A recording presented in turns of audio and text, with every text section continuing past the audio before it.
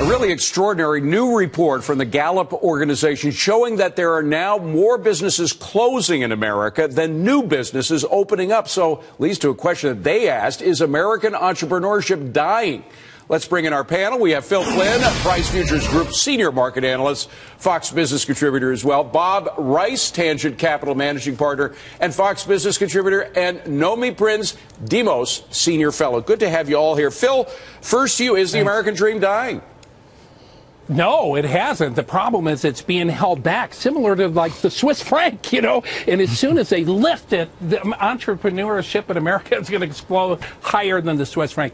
I think it's been held back in this country by this administration. What's been going on with the Obamacare, you know, the rules about how many people they can hire. Let's face it, we've done everything we can to thwart small businesses in this country. As soon as we start lifting the reins, you're going to see entrepreneurship come back bigger than ever. Well, and Nomi, we as a business network are interested in the corporate tax. Corporate tax rate clearly is too high, but too many people in Congress are focused just on that and not enough, I think, on the smaller businesses, these startups that this report focuses on. The Club for Growth, the conservative group that you may not agree on much, but you may agree with them on this. They say while President Obama and Democratic leaders may prefer corporate-only tax reform, we feel it's very hard to explain to Americans why their tax rates remain high while corporations see theirs lowered. Do you agree?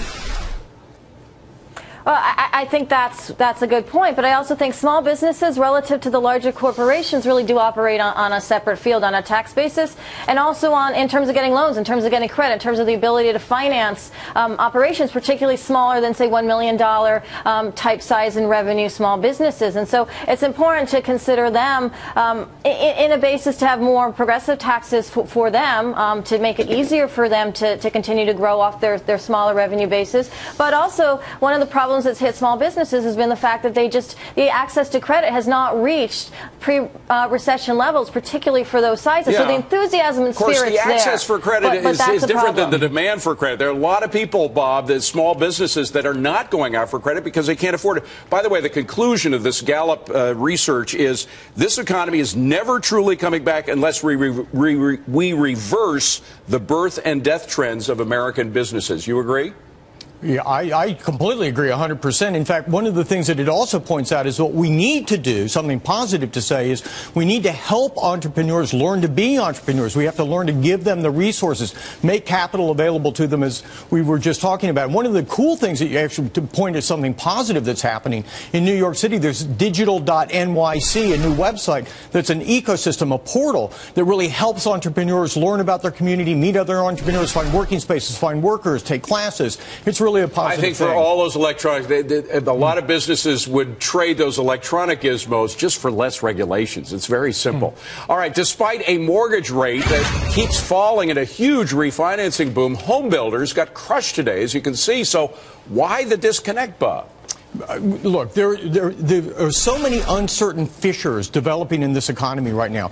This is a whole problem. If you think back to 2007, we saw a big crash in home prices, and nobody knew exactly what was going on. The economists kept saying things were going to be fine, and then they turned out not to be because of unforeseeable circumstances.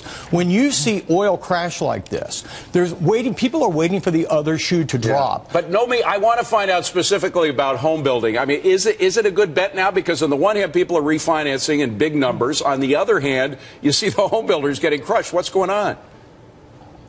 Well, I think to echo what was said earlier, there is still a significant amount of uncertainty. And what the oil situation has done is it's made banks less likely to lend and to be more conservative in their lending to first-time homebuyers and other types of homebuyers, despite the increase in applications for refinancing. We've had these rates for 6 going on 7 years now, so nothing's changed there. But what's changing is all of these cracks in the economy are sort of connecting so that banks aren't necessarily going to be extending credit to small-time home buyers, and that's going to affect the home builders, and that's why I don't think this is really the time to be investing there. Quickly, Phil, what do you think?